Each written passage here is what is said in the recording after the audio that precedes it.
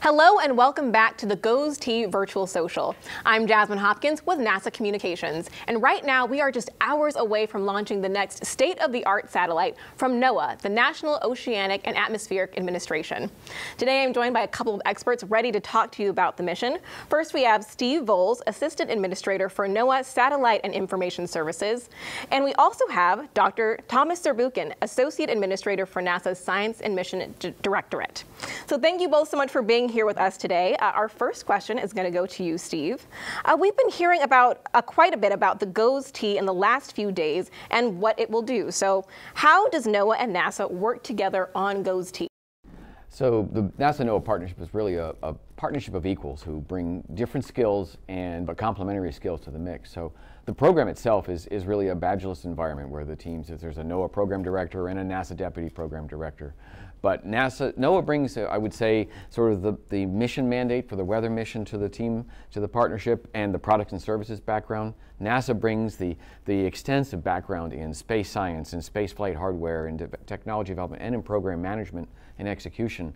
And together we're able to put together a really outstanding world-class team that we're working on a day-to-day basis with bringing the satellites to development and then to operations, where NOAA does the operations with NASA there as the backup and repairs and corrections if we have any issues with the satellite on orbit. It's a great team. Yeah, I was going to say, it sounds like a fantastic partnership we have here. Our second question is going to go to you, Dr. Z.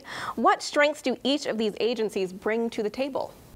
So for me, besides the fact that there are two agencies here, I just really also want to point out that this is really Team USA with all the contractors that are working on this, including the spacecraft, which is really critical. So it's the strength that we're bringing to the table, of course, besides the amazing understanding of the operational community, which is what NOAA does, is really the research community as well. The data that are saving lives every day in weather forecasts, of course, are also data that are really the subject of research. We're trying to understand how fires arise in the western part of the United States and what we could be doing ahead of it, trying to really understand how the planet works in this new changed way, which is changed by climate. So for us, the adding of science and research is really one of the key elements besides the other pieces that Steve already mentioned. Fantastic. Thank you so much, Dr. Z. I like that you said Team USA. We're all in this together. So our third question will be for both of you.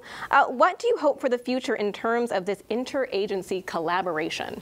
And Steve, we can start with you. Sure. So just following up on what Thomas just said about the process understanding, we're trying to understand the whole Earth as a system. And really it requires more than just a couple of weather satellites or a couple of research satellites. It requires the combination of research and understanding to understand those processes, and the operational satellites to continue to make the measurements over sort of the lifetime of the phenomena we're trying to understand. So after GOES-T, which good luck today on the launch, we've got another polar satellite coming up next fall, which is another NASA-NOAA collaboration. But really, we're already planning the generation to follow, which is GeoXO, which are next generation GOES satellites, which are going to have not just weather, but also ocean color observations, atmospheric composition, and really hyperspectral imagery of the atmosphere. And I'll let Thomas pick up on this one. The other one is the space weather objectives that we have as a combined organization as we understand the physics of the sun and how it's affecting our lives here on Earth. So we have portfolios of observations and really are looking forward to expanding the needed observations in space weather. But over to you, Thomas, if you want to, for your perspective. So we're a technological society, right? Of course, we feel weather when it's raining on us. We don't feel space weather, but make no mistake, it's part of our lives each and every day, and especially as the sun is moving towards solar maximum. You should be aware that the sun is waking up right now, moving towards solar maximum in 3 to 4 years. And during that time, the kind of threats that come from space weather are increasing substantially.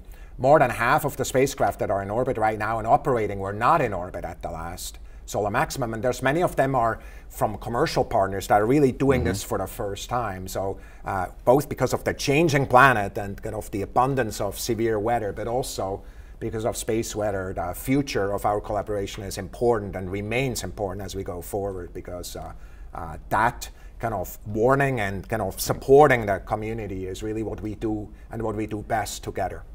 Right, this is certainly a situation where we're launching from Earth for Earth, so very exciting to get those answers from you. So in terms of launch today, how are you feeling? Absolutely excited. This is great. The sky is cleared, the clouds are gone, the wind is picked up, but we're the weather satellite, so we can deal with some weather. We're really looking forward to the launch today. Go Goes T for sure. Go Goes T. Nothing else to add. Fantastic. And you can keep up with this mission on social media using hashtag #ReadyToGoes. And we also invite you to tune in later to NASA TV at 4 p.m. for our pre-launch coverage. Thank you so much for joining us today, and Go Goes T.